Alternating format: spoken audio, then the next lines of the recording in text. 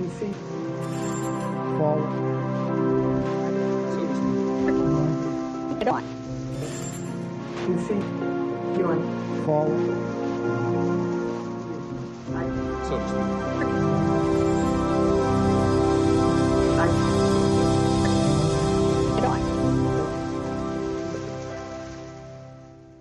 1992 was a year of kings. There was the LAPD beating of Rodney King, videotaped from an apartment balcony, and the hovering coverage of TV cameras and helicopters circling the city as the public rebelled. It was nearly 25 years after the assassination of Dr. Martin Luther King, and Bill Clinton, a child of the 60s, was campaigning to become commander-in-chief, a king among the contenders. Hold on just a minute. Here's Larry King. Hello? Then there was Larry King, who was anointed as the father of talk show democracy because TV viewers could phone his program and ask the candidates questions on the air. The viewer calls to King's show was seen as a seed of a future TV democracy in which citizens could vote for a candidate or pending legislation by picking up a special remote control and voting yes or no. Taking viewer calls on Larry King's show is TV evangelist Pat Robertson, whose organization, the Christian Coalition, seeks working control of the Republican Party by 1996. I'd like to ask Mr. Robertson two quick questions. One, what he thought about the Bush quail commercials. Were they effective? Should they have had more family values on them? Also, how can you say you want a party of inclusion when you're so blatantly anti-gay? Behind the scenes and off the air, Robertson's media advisor tells Robertson how to turn around or spin the caller's question. The one sentence, turn it around, go to the other issue. Remember, you're answering the questions. Okay. You can talk about anything you want to. Well, I am moved. I want a kinder and gentler nation. This Bush campaign phrase was written by spin doctor and speechwriter Peggy Noonan. Because America is so infused by media that we are all spinning in a way. We're embellishing our story. Embellishment is okay. There's what's not okay. Where does spin the begin? The disingenuous part, the calculating. This isn't the whole truth part. If he tries to corner you on Buchanan, do the same thing. Slide off it. Go back to the inclusion. You got to expand the party, and you got to bring everybody together. You can't worry about the problems of 1992. You got to look ahead to '96. Focus on the future. So to speak. PC. Forward. So to speak.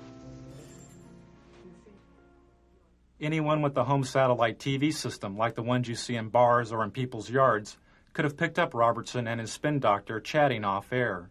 Dish owners are able to receive two types of TV. One is the regular TV programming you normally see on cable or the broadcast networks. Is that Helmstead still the next one? The other type of TV is the satellite feed, in this case the feed of George Bush and Larry King chatting during a commercial break. Kind of weird being seen around the world. Technology. It's amazing. I think Saddam Hussein is watching this very much.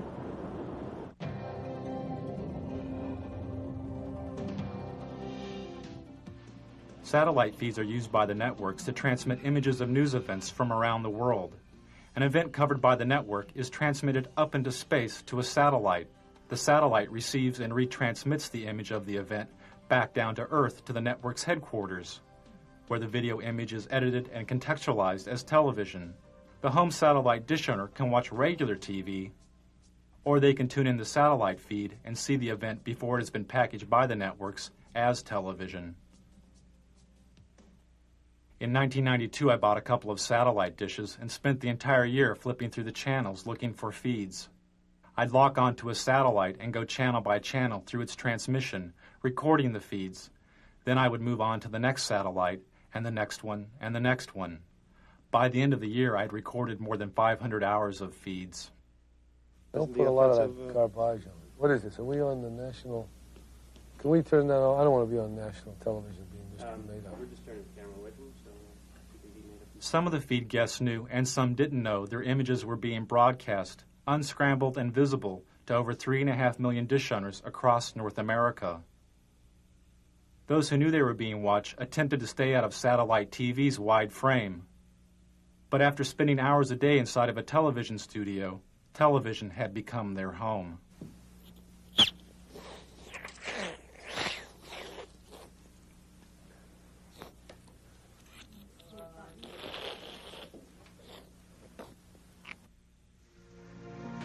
So to speak. PC. Forward. So to speak. PC. 1991 and 92 had been years of political extremes for George Bush. After the Gulf War in 1991, he had the highest approval rating of any president in modern history.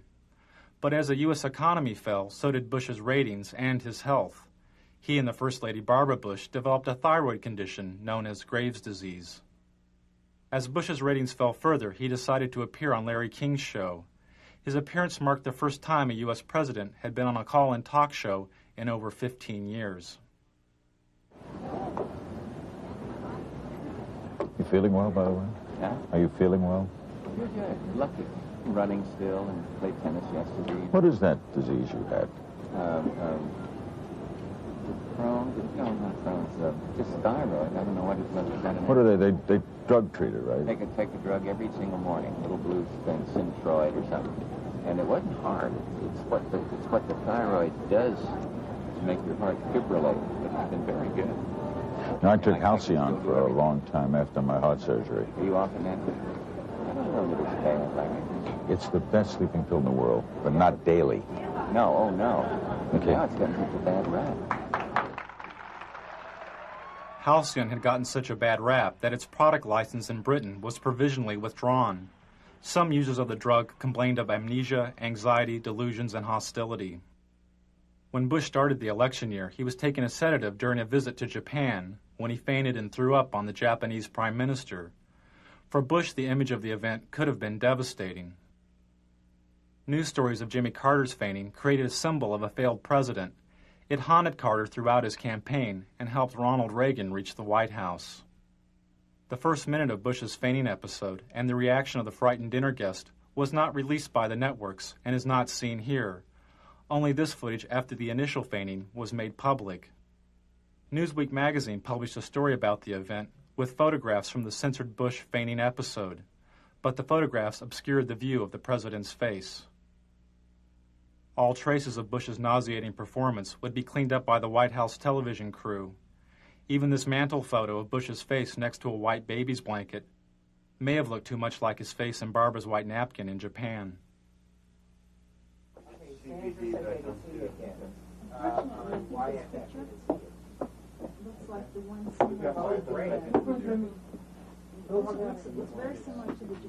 You want to take one of Anna? You got it.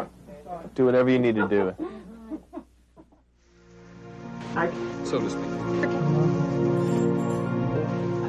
PC. Forward. So to speak. PC. Forward. This is the White House television studio, the satellite TV hub, which the president used to make news. From the White House studio, Bush would go up on a satellite, give a 5-minute interview with a local news anchor, disconnect, hook up with another local news anchor, give an interview, disconnect, hook up with another one, and do this again and again and again. This type of satellite whistle-stop campaigning is called the satellite tour. This is a technician at the White House hooking up with TV stations in South Carolina and Florida for a satellite tour by Barbara Bush. Channel 4, do you read us in Washington? WYFF. Come in, come in. Remember that every single man, woman, and child in the state of South Carolina awakens to a freer, safer world because of George Bush. WIS, do you hear us in Washington? I would remind people that every single morning we all awaken to a safer, freer world because of George Bush. WCBD, do you hear us in Washington? And Nicole, I would remind you and the people of Florence that all of us awaken every single day to a freer, safer world because of George Bush. WCSC, do you read us in Washington? They themselves awaken every single day to a freer, safer world because of George Bush. Campaigning via the satellite tour allowed the candidates to cover long distances. But there was another major benefit. They could bypass the national TV networks. There was no need to feed through the TV network center and on to the local stations. The campaign was now the center and its own television network. This is great. I love these.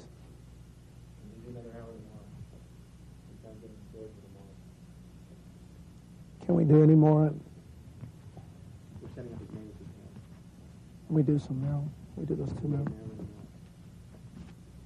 Got to do some more in Florida and Texas. Have we done all of Colorado today? Yeah, we've got one more Today.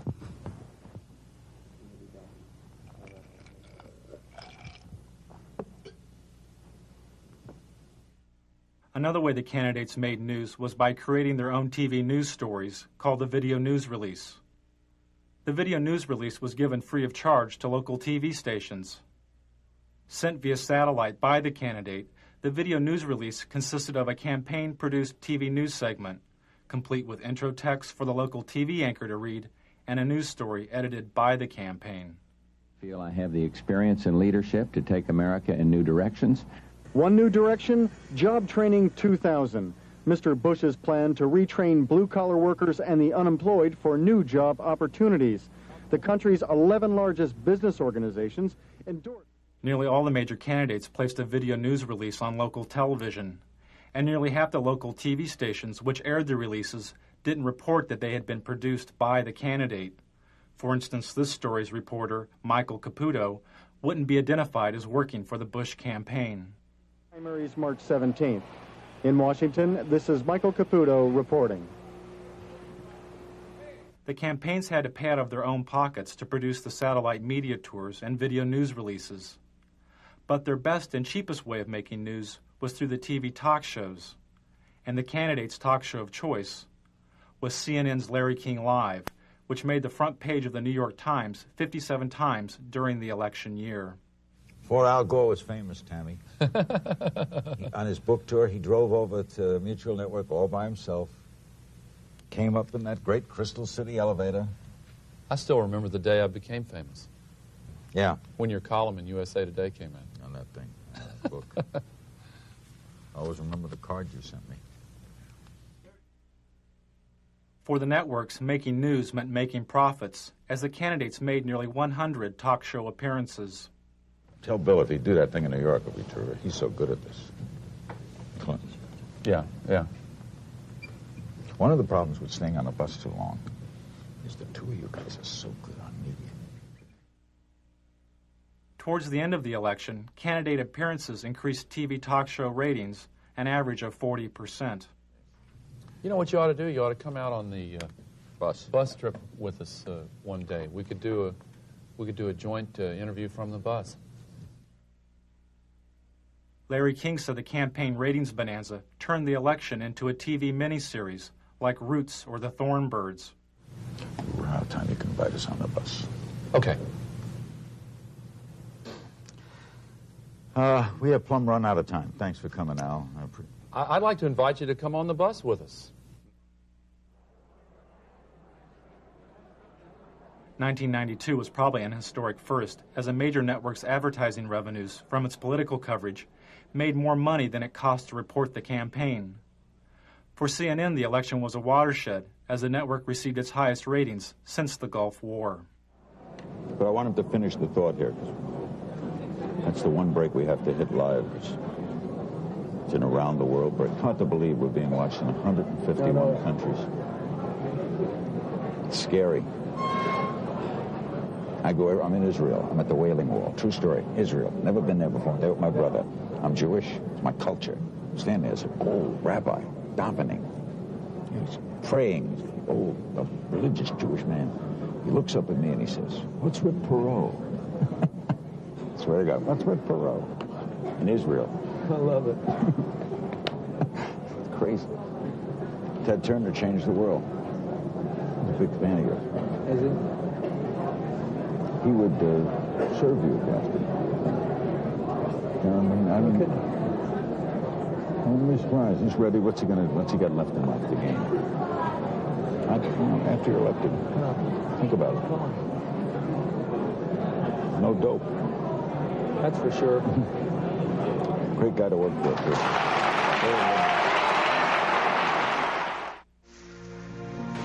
So to speak. PC. Forward. So to speak. Get on. PC. Forward. So to speak.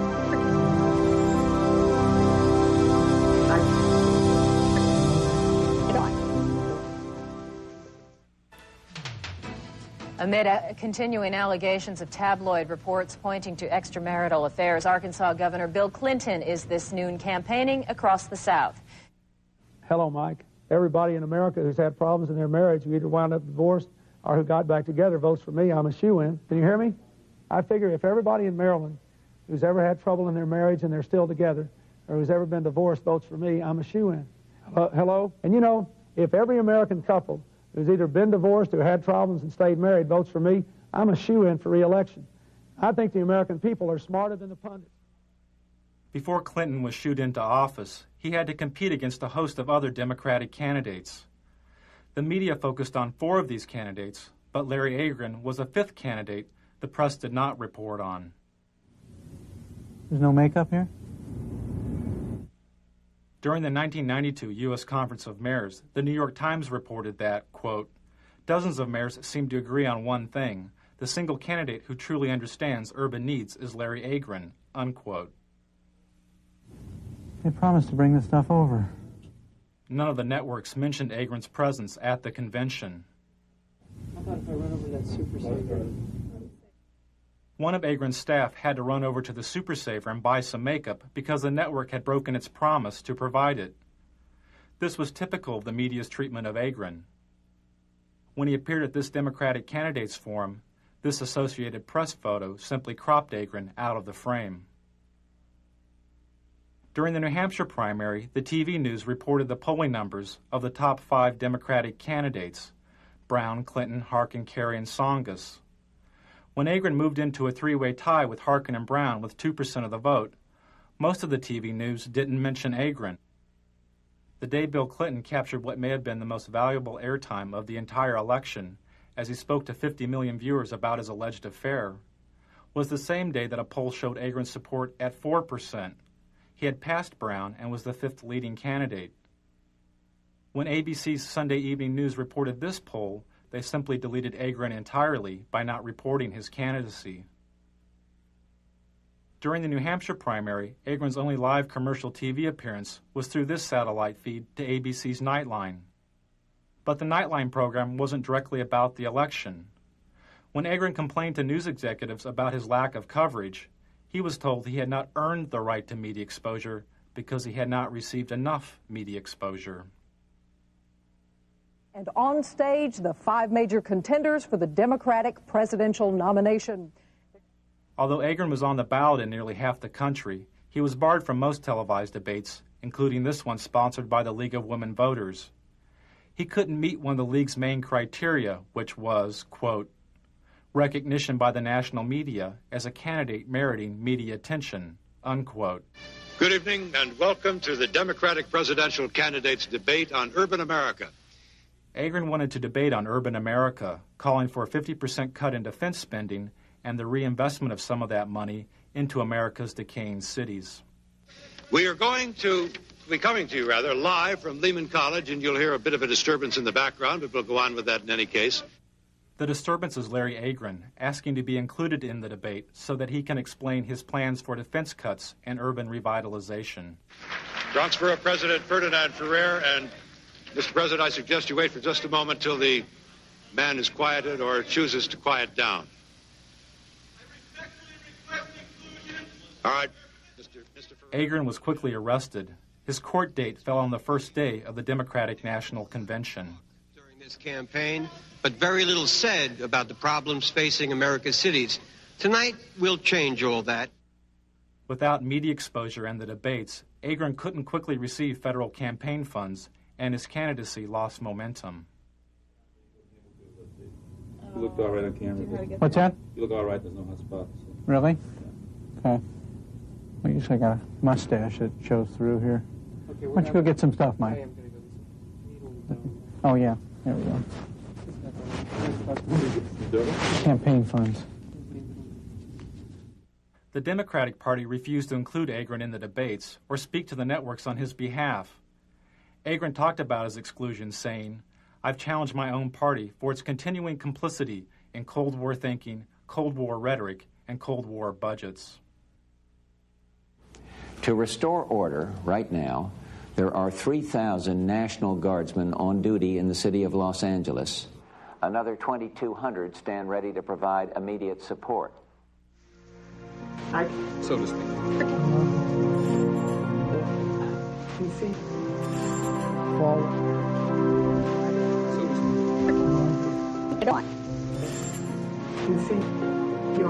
Forward. Oh, what a beautiful morning. In 1992, the networks had their own solutions for urban decay. This morning we're here looking for solutions. CBS looked for solutions at LA's Martin Luther King Hospital. Well, a hospital like Martin Luther King can see more trauma than all of Western Europe does in a year. In fact, there's so much trauma there that the U.S. Army sends its combat surgeons there so they get a sense of what these very severe wounds were like. In fact, when I was in the Gulf War, a number of the senior combat surgeons had trained right here at Martin Luther King Hospital. Dr. Bob, thanks. Before he went on air, part of Dr. Bob's diagnosis was cut out because it was too obtuse. Yeah, sort of what's your impression? My impression is, places like South Central LA, around the country, look more and more like real third world countries, or third world countries without the hope. That is, they have no medical care, they have no real economy, and yet in a third world country, it's developing. There's some onward development. There's some vision for the future. Well, your impressions of the medical care are you talking about? I think that gets too obtuse. How about if I were to ask about the level of the trauma care here has always been considered superior, has it not, to other parts of the country? Good. Yeah, 30 seconds. Yeah, it's the best, Why don't I say something like that? Okay. As the conditions of the cities became obtuse to the networks, they turned to the suburbs to render a verdict on the campaign. And later, eye on the campaign. You will see and hear some of the suburban voters who may very well decide this election.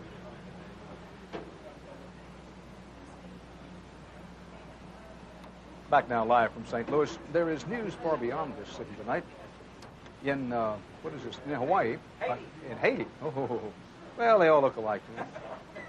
In Haiti, a huge explosion leveled a 3-story building in downtown Port-au-Prince. At least 15 Haitians were killed. Take a look at the roads leading into and out of Los Angeles. Lately, you see more taillights than headlights. A lot of people leaving this town for good. Where are they going? Anywhere else. Why? While the ethnically diverse cities were abandoned for the homogeneous suburbs, the networks created their own recipes for the melting pot. Make a note. Give it to Kathy, who may be the best at this. Since we're going to wish people a happy Rosh Hashanah, which is my idea and a good idea, just don't forget to check when Ramadan is. We have to wish all of our Muslim friends happy Ramadan. And then behind that, when you get to the Buddhist New Year, the year of the rat or the year of the monkey, whatever it is, we have to... got to be politically correct here, pal.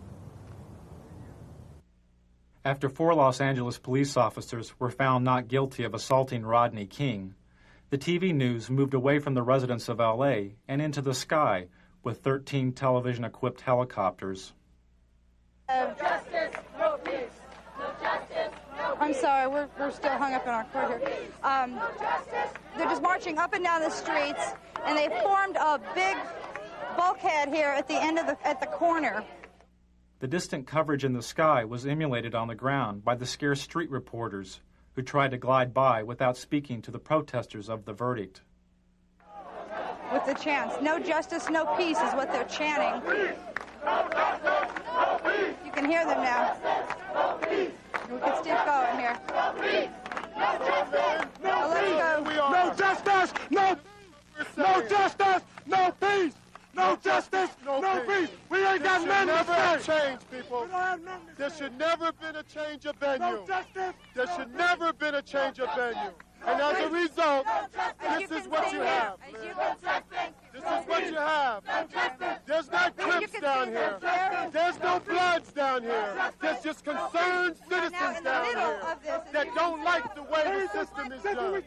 This is what we're talking about. Could you tell me, sir, could you tell me? Could you tell me? The police are closing in. They're trying to surround us. Okay, they're off. No justice. You did that, they cut us. Huh? They cut us when you did that. No justice, no peace.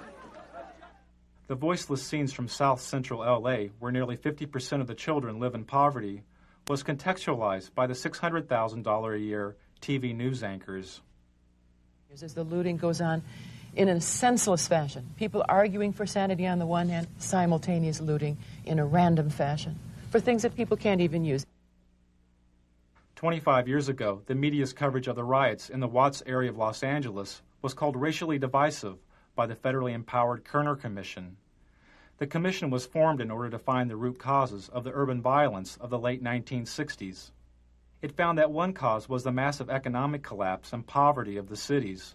The other was the media. The Kerner Commission found the media guilty of failing to communicate to all ethnic groups the complex and fundamental problems of race relations.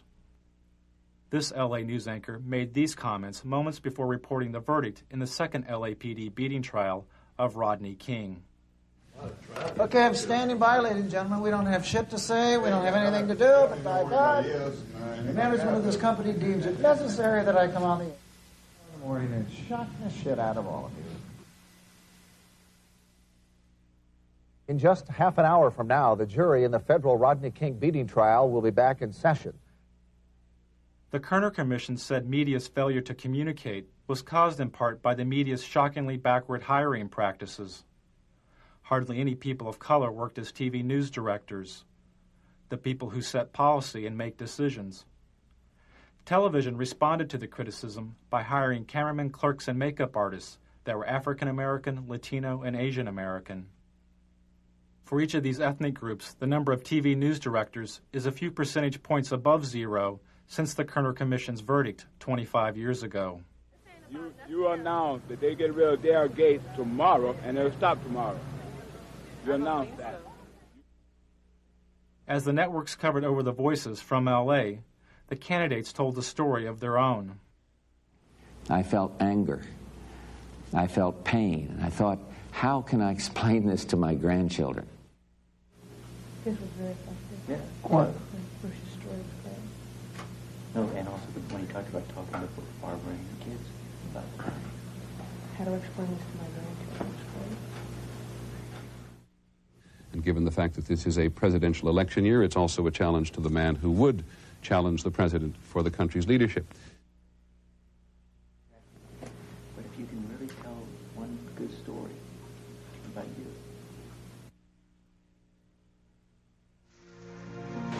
So to speak.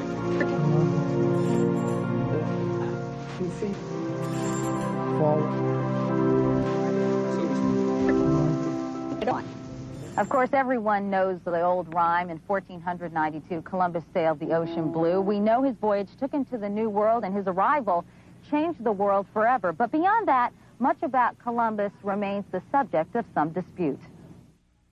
During the celebration of the 500th anniversary of Columbus's discovery of the Americas, the only satellite feed I found with a Native American guest was this feed to a local morning talk show. The guest is a historian and a member of the Cherokee Nation. As you said he presided over death of 250,000 people. No, that wasn't at his own hand. That was others who followed him and disease and that sort of thing. No, he couldn't control. I'm talking about like his first 2 years here, 250,000. It's pretty well documented. He took his interpreters, he took his guides as slaves. He chopped off the hands of anyone over 14, any male over 14 who couldn't bring him gold. He took women as sex slaves for his men. Dr. Mattei, I want to thank you very much for coming by. Thanks for spending some time with us this morning on the Good Morning Show. You're welcome. That was brief. Okay. Hopefully painless, sir.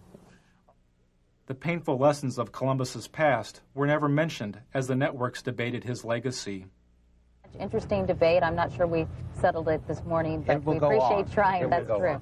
Thank you both. Thank you. And we'll be back with more of our special edition of Today on Governor's Island right after this.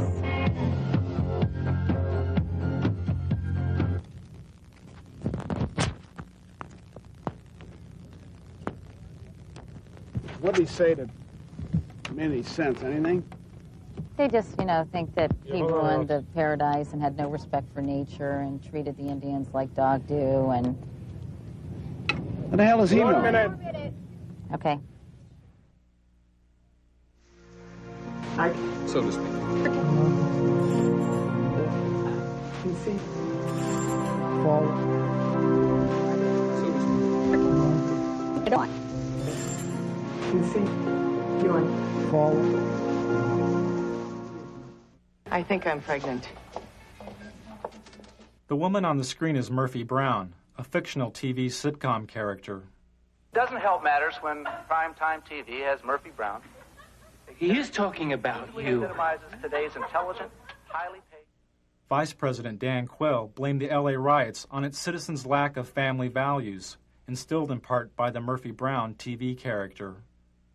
He said it was not economic poverty, but rather a poverty of values promoted by the Brown character, which caused the burning of L.A. Highly paid professional woman, mocking the importance of fathers by bearing a child alone and calling it just another lifestyle choice. Politicizing sexuality was not new to Washington. I'm an executive producer. I'll just executive produce this baby. Sexual politics helped Ronald Reagan reach the White House and gave birth to the new religious right.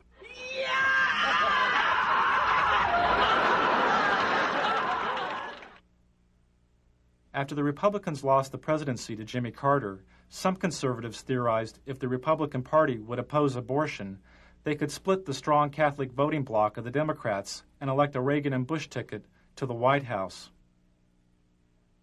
As a senator, George Bush was against outlawing abortion. But as Reagan's vice presidential running mate, Bush changed his position and supported a ban on abortion.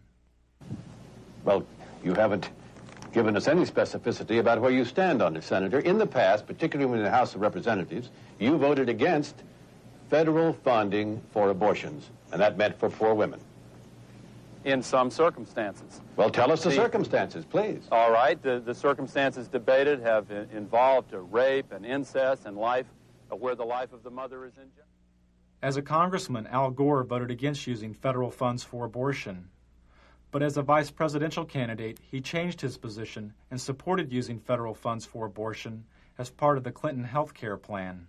That's what freedom is all about. That's what tolerance is all about. That's what our country stands for. Well, I'm still confused. I'll try one more time. When you voted against federal funding for abortions, except under the three circumstances you outlined, had your vote carried the day, you would have imposed your belief on poor women in this country. There was no and there is no national health insurance program today. We do not have the kind of comprehensive coverage. After the abortion questions, Gore's media advisor tells him how to turn around or spin the A question. But don't want to be afraid to turn the question. They ask about A. They say, listen, Sam, I want to talk about, you want to find out. I want to talk today about, and then the direction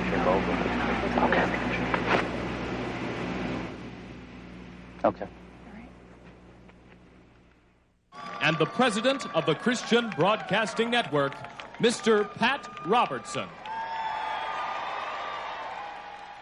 The 1992 Republican National Platform called for a complete ban on abortion, Nearly 30% of the platform committee was controlled by the Christian Coalition and its president, Pat Robertson. The goal of Robertson's Christian Coalition is to gain working control of the Republican Party by 1996.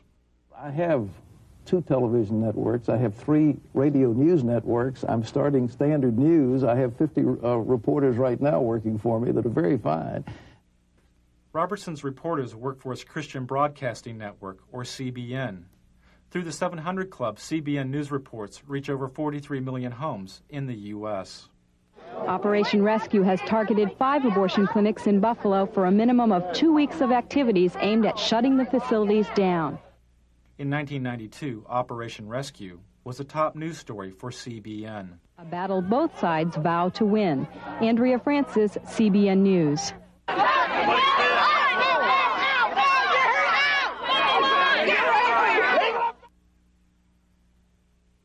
On the first day of the Republican National Convention, Operation Rescue broke through this line of clinic defenders and blockaded an abortion clinic near the convention site.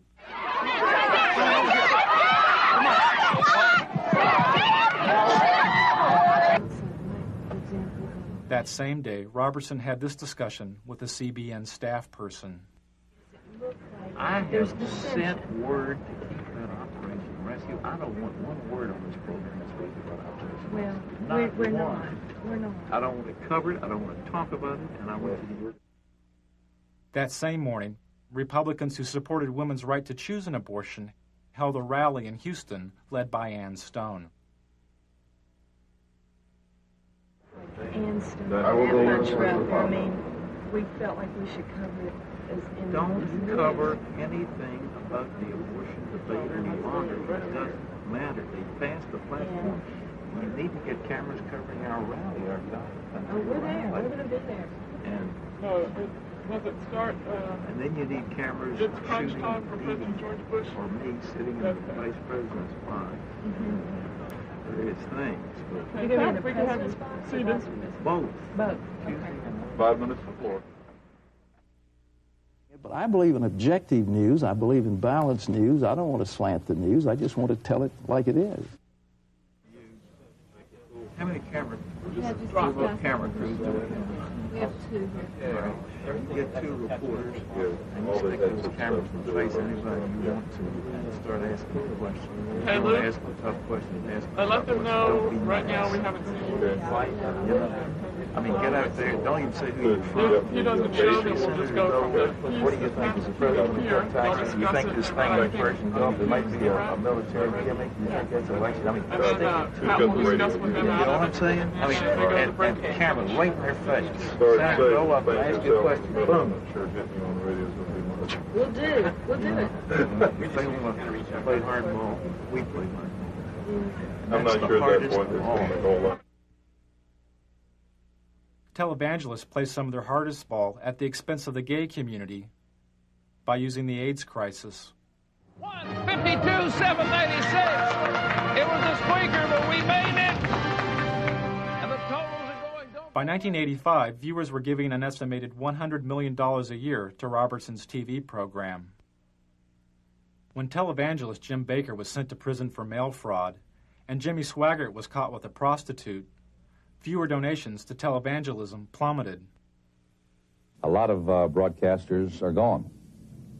Some needed to, some it was financial pressure. Televangelist Jerry Falwell's ministry was nearly bankrupt.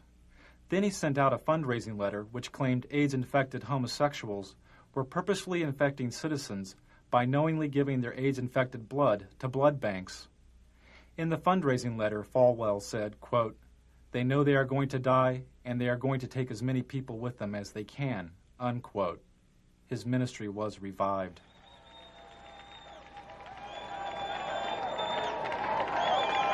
"75 years ago, a plague descended upon the world and covered the nations of Eastern Europe like a dark cloud. But ladies and gentlemen, a more benign but equally insidious plague has fastened itself upon the families of America." At the Republican National Convention, Robertson characterized communism and government bureaucracies as plagues, a thinly veiled reference to the AIDS crisis. Robertson supports the theory that gays have conspired with other supposedly subversive agents in order to undermine the nation. Ladies and gentlemen, the carrier of this plague is the Democrat Party. That Republican convention was one of the most hateful things. I'm a Republican, but I'll tell you what, Pat Robertson personally was one of the reasons why I voted against George Bush. Okay, now, Pat, he's saying you would not let a pro-choice person chair your party, or you would try to stop it. He just contradicted what I just said. I'm sitting here in this chair telling you something different, and he said I won't do. How does he know what I'll do? I think if he obviously didn't hear my speech at the convention, because it closed with a beautiful story of a lovely lady holding a little starving child in her arm, and it was a call for a better world and one nation under God. I can't see how anybody said that was hateful. I don't know where he's coming from, but there's something there that is not just on the surface, I think, because I didn't say the things he said I did. We'll be right back with Pat Robertson and Lynn Martin and more of your phone calls on Larry King Live, then Tina Sinatra. Don't go away.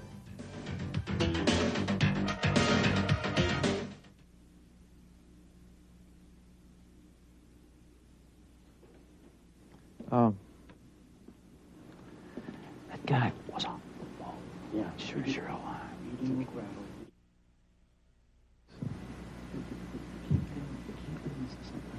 You take the one sentence, turn it around, go to another issue. Remember, you're answering the questions. Okay. You can talk about anything you want to. Yeah. What's that? Did you get a good question? No. This last one is. The last one, I didn't get it. I said, who in the heck is screening these calls? I've had one person call him a bigot. I've had another person call him a zealot. Let's get some balance out there. Well, the last one. It's too late.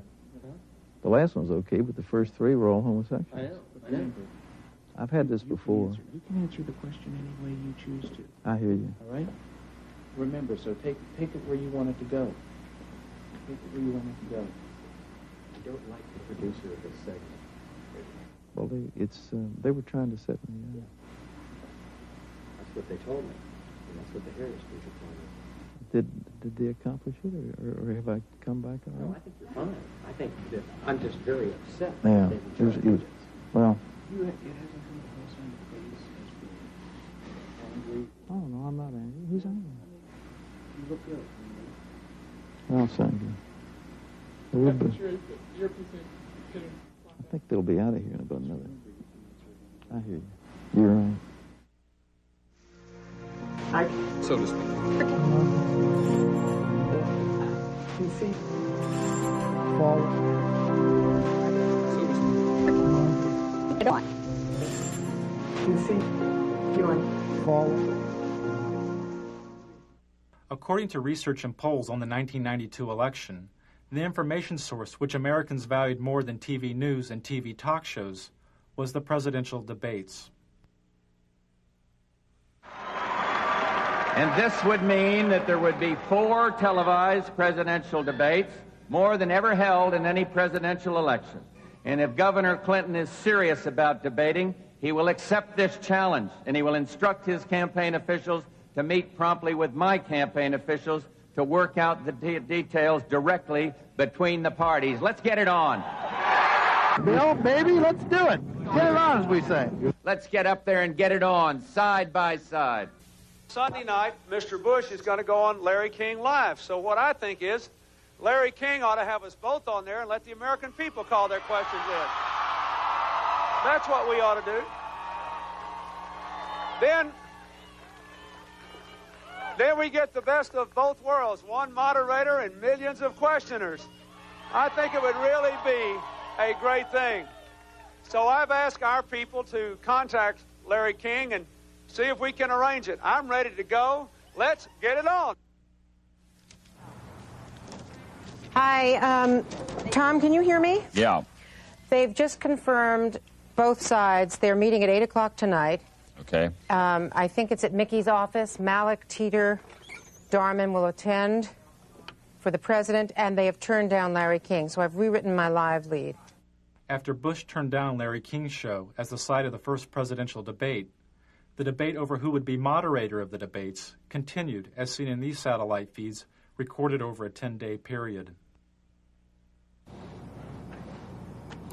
Al looks great. You saw where he proposed you as the moderator of the debates. Who? What didn't we? I think we did. Yeah. When Hope so. well, when he was going, when the president was going to be on I'd the be show. happy to be at it. That shocks me. I think I'd be a fair moderator. You'd get a very fair. Yeah, I do too. I'm the fairest person, I think. I'll let you know. Right out.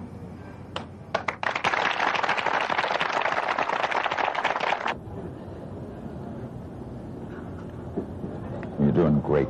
I will tell you. I'll be the first to tell you. Did they pick the journalists today for St. Louis? Mm-hmm. Did they pick the reporters? Not yet. Mm-hmm. Okay. Thanks. And I still think, you know, there's a lot of merit to that. Who's on Sunday night? Do we know yet? No, the moderator? I don't think so. We know yet. No, it hadn't been chosen. But you have input, they have input, Pro has input. That's correct. Right up my alley. That stuff's right up my alley. No one would get it in the edge. What's that? To be fair.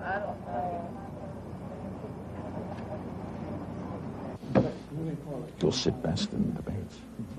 Because you don't come with any baggage. You could elevate it. Every time we talk about something silly, you say, come on.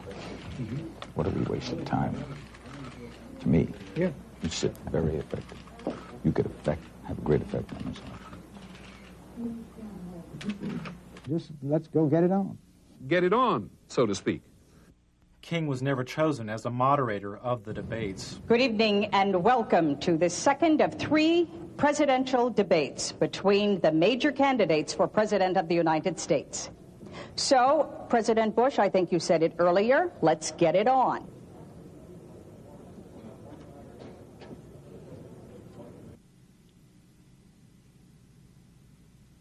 Good morning. The latest presidential polls show President Bush is closing in on Bill Clinton in the final week before the election. One poll shows the 2 candidates are almost even. A CNN USA Today poll shows Clinton and Bush virtually deadlocked.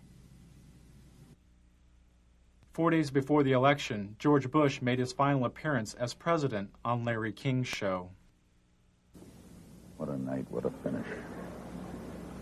What a year for me. Huh? A year for me has been unbelievable. Changed the world. It's different. CNN poll today? Mm-hmm.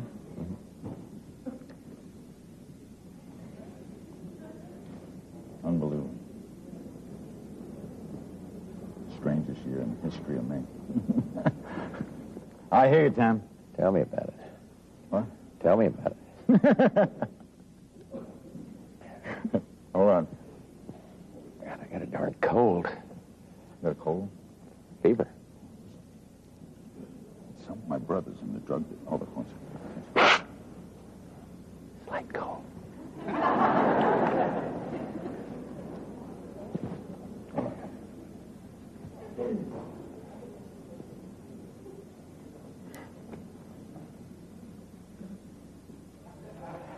Thanks, Patrick. Right ahead, a historic evening. 90-minute special, Larry King Live, with the President of the United States and your phone calls. It's next from Racine, Wisconsin. Don't go away.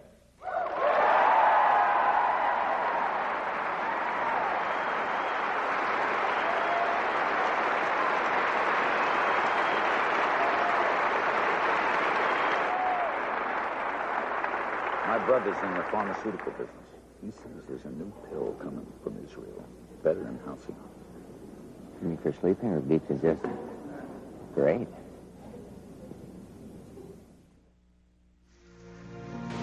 So to speak. PC. Forward. So to speak. Get on. PC. Doing. Forward.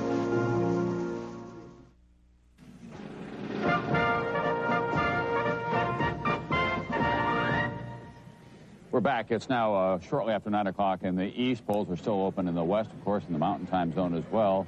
Here's a winner in the Rocky Mountain states. Colorado, 8 electoral votes. Perot was a big factor, taking away. 3 years after Bush's defeat, the Christian Coalition tripled its active membership to 1.5 million members. Clinton's taken New Mexico, according to them. Its annual budget has more than doubled, and the coalition holds virtual veto power over the Republican nominee for president in 1996. Rhode Island. Delaware. Mr. Roberts, would you like to reorganize the Republican Party around the Christian tenets that you hold so dear? I would like to see a winning coalition like Ronald Reagan had. I think we've got to get economic conservatives together with social conservatives and some who are foreign policy advocates of the foreign policy initiatives that we've seen very successfully over the last 10 or 12 years, and to put together that coalition. And I think that the last thing we need is recrimination and finger pointing and that sort of thing. It's good. The Republican Party will probably have a splendid opportunity if we have some economic collapse in the next 2 or 3 years to come back strong in 96. Pat Robertson, thank you very much. Thanks. Frank Gumble? Tom, that's the closest we've seen to the start of what might be a round of finger pointing. How much of it do you think we are going to see? Well, I think that the Pat Robertson movement, and he's not the only one who's involved in it, is very important and to some Republicans a little terrifying right now because they're very well organized. He says we're very important and very well organized in county by county. Yes, the new religious right. They'll organize out of sight of the conventional machinery and then go out and win.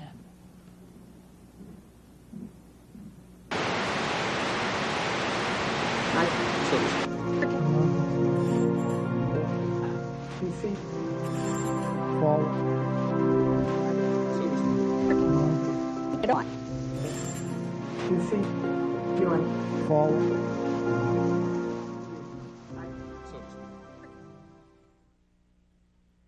It was reported after the election that the Clinton White House uses the Department of Defense to intercept satellite TV feeds on a regular basis. This monitoring practice started during the 1992 election, as Al Gore's wife, Tipper, found out during the campaign. Everyone's watching on Little Rock. Okay. They're watching these satellite feeds? Oh, yeah, we can, you know, that we pull it whenever any of you all do a satellite tour, they pull it down on Little Rock on all the monitors and the whole headquarters. Just the actual interviews, not this part. The Clinton campaign also intercepted the satellite feeds of the TV network news. Clinton strategists would watch the network's satellite feed of a network news story about Clinton. This would give the strategist the ability to respond to the story before it ever aired on regular network television. Clearly this goal is almost within reach. Clinton's trying to lift his sights beyond the attack politics. 4 years. Feeling that his goal is almost within reach, Clinton is now trying to lift his sights beyond the attack politics of the campaign. Clinton also monitored the satellite feeds of his opponents.